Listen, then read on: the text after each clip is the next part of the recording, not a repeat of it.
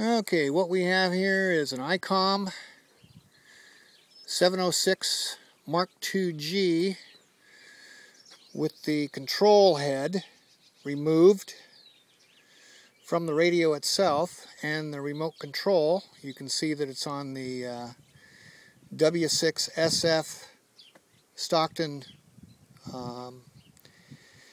the Stockton Delta Amateur Radio Group repeater. And I just got done talking to Dave, N6LHL, on whether the control head is mounted on the radio without the remote piece. It works, and with the remote cable plugged in to make the control head mountable, so it works. So we'll give Dave a call here and see if I can still reach him. N6LHL KF6EII.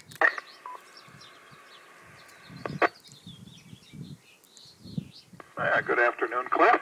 Still here. Hey, I appreciate it, Dave. So still sounds the same, huh?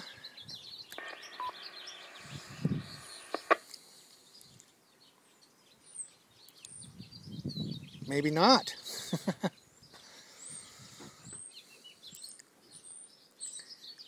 So Dave, it still sounds the same? I just had a little power failure here. Oh, okay. Yeah, I doubled with the first part of your conversation. Sorry about your power failure. At least you got it up and running again. So is it still sounding the same? Yes, sir. You're full quieting into the machine, and sounds very good. I was going to give you a signal on the reverse on the input, but you're a little far out for me. I live over here in Lincoln Village West, and I'm on the shadowed a bit by the There's my by the freeway. Antenna. It's like 30 feet high. So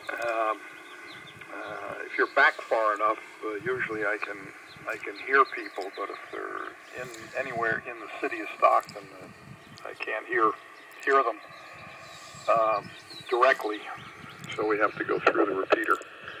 But I could barely hear anything with a lot of scratchiness, so and it all sounds the same. Oh, okay. Well, you want me to put it on high? I think it's on medium right now. I'm actually in Banta, California, which is south of you. So that might be why you can't hear me on the reverse. Oh, okay. All right. You're in Banta then. Yeah, try it on high. I'll switch over to reverse and see if I hear you any better. Okay, stand by one.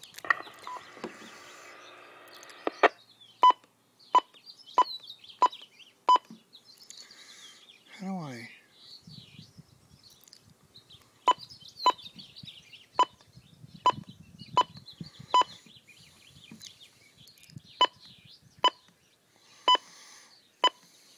Man, it's been so long since I've actually done this, I've forgotten how to do it. Gosh darn, mode. Well, that's sideband. That's CW. That's FM. I've actually forgotten how to set the power on this thing. Interesting. Huh. So I'm kind of... Yeah, Dave, I'm going to have to mess with this thing a little bit. I've actually forgotten how to set the power on it. It's been so long since I've used it. So if you're going to be there a bit, let me play with this, and we'll see what we can do to get it up. I'm pretty much in the clear where I am, but anyways. Okay, Dave, give me a bit here. Let me play with it and see what I can do with it, and I'll give you a call back here in a bit.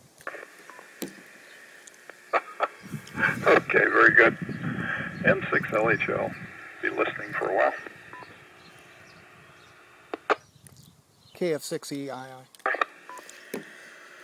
Okay, how do we do this? I've forgotten. This thing is, this thing comes with a 4,000 page manual. You can do all sorts of things with it. And I've just basically forgotten how to... Good afternoon. The time is 2:13 p.m. from 2,500 feet. W6SF. Display. Band. Me not sure. Anyways, this will make a good YouTube video for all those people out there that haven't actually seen any of my radio gear. I only actually have 2 working radios. One's a Kenwood, all mode, and the other one is a 706 Mark II-G, which actually you're looking at the control head right now, and it's on 2 meter. So we'll get this thing back installed back into the truck and plug the antenna back into it. I've got it all running outside the truck. Gee, maybe it was the sunshine that fixed it. Who knows? Anyways. Alrighty, folks. Have a good one. Talk to you later. Bye.